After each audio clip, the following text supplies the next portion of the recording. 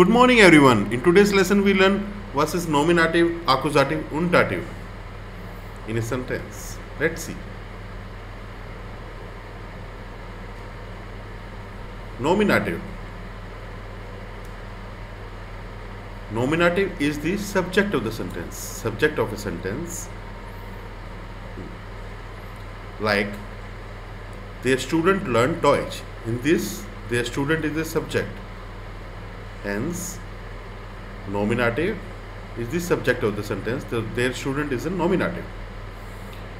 So, if the sentence has sein, werden, scheinen, heißen, bleiben, then the whole sentence is nominative.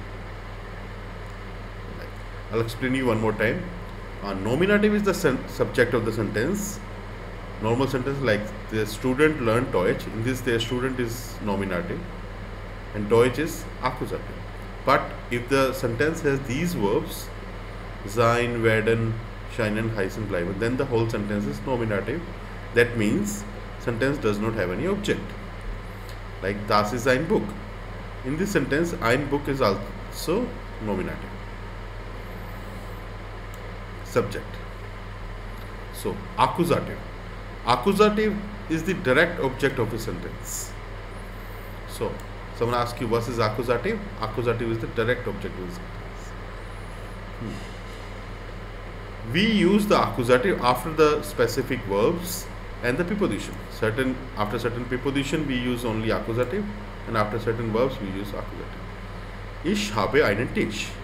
Like in this sentence, is the nominative, subject of the sentence, and habe is the verb, and einen Tisch is accusative, object of the sentence. These prepositions are called accusative preposition. If we need to use any object after that, we will use only accusative.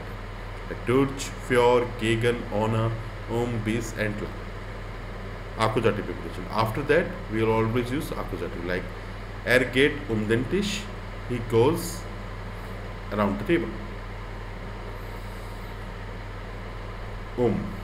Den Tisch, accusative, because the is a accusative preposition.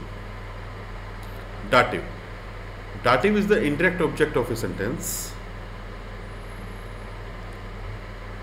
There are certain verbs that take to give, to bring, to tell, and to buy, to send. When we use these verbs in German, and after that, if the person is come, then it's dativ. Thing is come, then accusative. Let's see. Ich gebe. Gebe is the verb, and after that, if there is a person, then we use dativ. If the thing, then we use accusative. Ich is always, subject is always nominative. So, NDA, nominative, verb, you can say, der Frau. If we have these verb in a sentence like geben, bringen, erzahlen, kaufen, and after that if there is a person, then we use dativ, thing, then we use accusative. Like, schenkt mir ein Buch. Is nominative here, mir is dativ,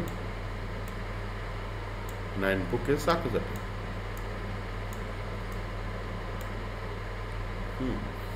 After some dative preposition, we always use dativ. These are the preposition called dative preposition. Like, Sie haben ein Geschenk von Ihrem Vater bekommen. So, von is a dative preposition. That's why here we use dative.